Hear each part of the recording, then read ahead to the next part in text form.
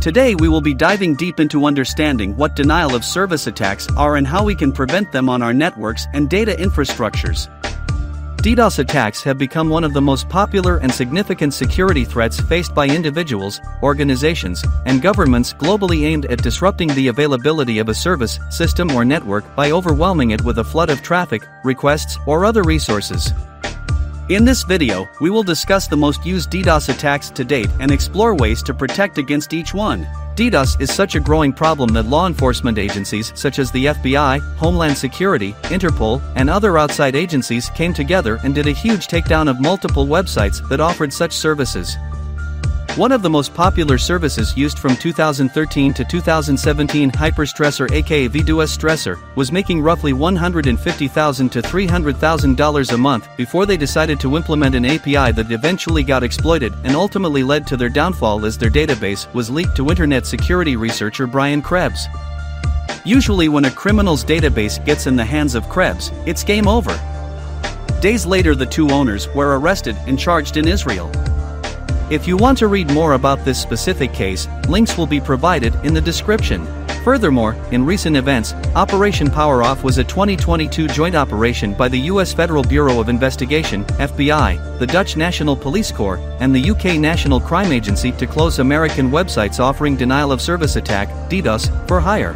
The Justice Department announced the court-authorized seizure of 48 internet domains associated with some of the world's leading DDoS for hire services, as well as criminal charges against 6 defendants who allegedly oversaw computer attack platforms commonly called booter services. For those of you out there who want to buy or create one of these services, think twice. Let's dive into this lesson. SYN Flood attack. One of the most commonly used forms of denial of service is a SYN attack. It exploits a vulnerability in the Transmission Control Protocol, TCP, by sending multiple SYN packets to a server without completing the three-way handshake process, which results in the server being unable to respond to legitimate requests. To protect against SYN flood attacks, network administrators can implement firewalls or intrusion detection and prevention systems, IDPS, that can detect and block the excess SYN packets. UDP Flood attack. A UDP flood attack exploits a vulnerability in the User Datagram Protocol, UDP. The attacker sends a large number of UDP packets to the targeted server or network, overwhelming the server's capacity and resulting in a denial of service. This is the most common attack used for home connections. If you play online video games and randomly notice a disconnection from your internet, it's likely you were attacked by a UDP booter. To mitigate against UDP flood attacks, network administrators can limit the number of UDP packets that are allowed through their network or implement software-based rate limiters to slow down the number of incoming UDP packets. DNS Reflection attack. A DNS reflection attack exploits a vulnerability in the domain name system, DNS, by using open DNS resolvers to flood a targeted server with DNS response packets. With reflection attacks, the primary concern is the volume of the attack traffic. If the bandwidth capacity at the targeted site is insufficient to handle the traffic that the attack is generating, then the use of a third-party mitigation provider or ISP-level filtering may be needed. If bandwidth is not a concern, filtering at the edge of your network should provide a viable mitigation solution depending on the service being targeted. Network administrators can also implement DNS server configuration changes or use DNS filtering services.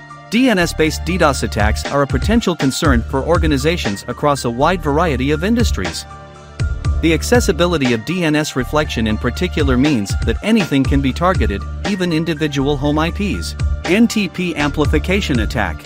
An NTP amplification attack is similar to the DNS amplification attack.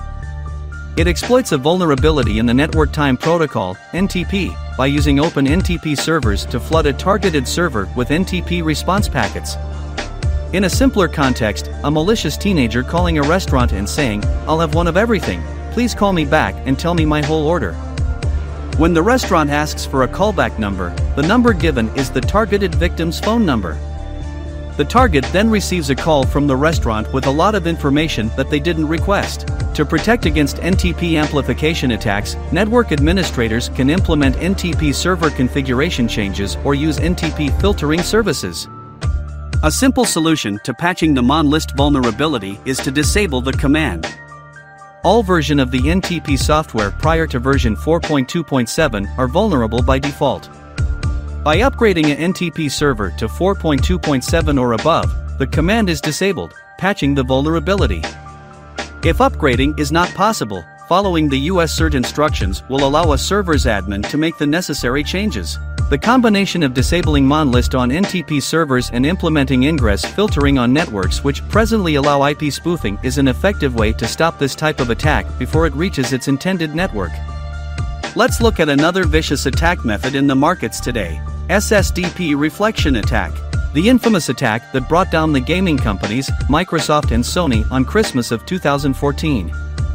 A simple service discovery protocol, SSDP, attack is a reflection-based distributed denial of service, DDoS, attack that exploits universal plug-and-play, UPnP, networking protocols in order to send an amplified amount of traffic to a targeted victim, overwhelming the target's infrastructure and taking their web resource offline. Under normal circumstances, the SSDP protocol is used to allow UPnP devices to broadcast their existence to other devices on the network. For example, when a UPnP printer is connected to a typical network, after it receives an IP address, the printer is able to advertise its services to computers on the network by sending a message to a special IP address called a multicast address. The multicast address then tells all the computers on the network about the new printer. Once a computer hears the discovery message about the printer, it makes a request to the printer for a complete description of its services. The printer then responds directly to that computer with a complete list of everything it has to offer. An SSDP attack exploits that final request for services by asking the device to respond to the targeted victim. For network administrators, a key mitigation is to block incoming UDP traffic on port 1900 at the firewall. Provided the volume of traffic isn't enough to overwhelm the network infrastructure, filtering traffic from this port will likely be able to mitigate such an attack. Among the various DDoS attack vectors, the XML-RPC DDoS attack is gaining notoriety for its effectiveness and ease of execution. XML-RPC, a remote procedure call (RPC) protocol encoded in XML, is widely used for interconnecting web services and applications. XML-RPC enables the execution of functions or procedures on remote servers, making it invaluable for web services, APIs, and distributed computing. The attack leverages the inherent functionality of XML-RPC to inundate a target server with a high volume of malicious requests.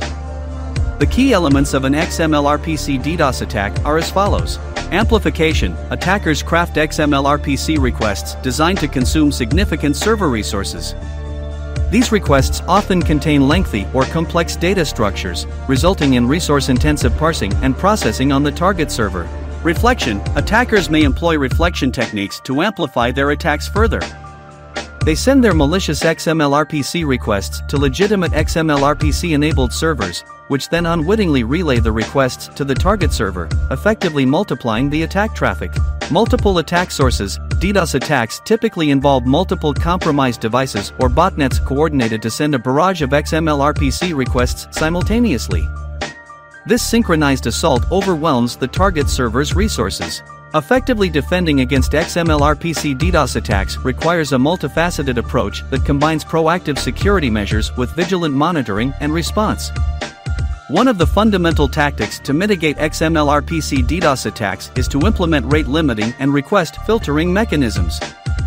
Rate limiting restricts the number of XML-RPC requests a client can make within a specified time frame.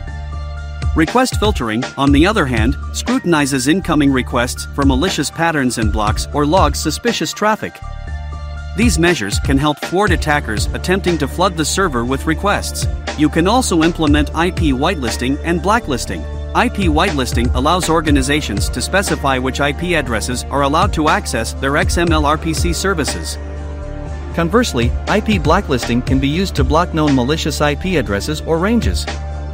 This approach restricts access to legitimate clients and helps filter out malicious traffic. Implementing rate limiting, request filtering, and other security measures, as well as leveraging technologies like WAFs and DDoS mitigation services, can significantly enhance the resilience of web applications and services. By combining proactive defense measures with a robust incident response plan, organizations can reduce the risk of disruption caused by XML-RPC DDoS attacks and ensure uninterrupted service availability for their users. Thank you for taking the time to dig into the most commonly used types of denial of service methods and the best way to prevent them. We hope this video helps you bring better security to your platform. Don't forget to drop a like on this video and leave a comment. Your feedback is appreciated.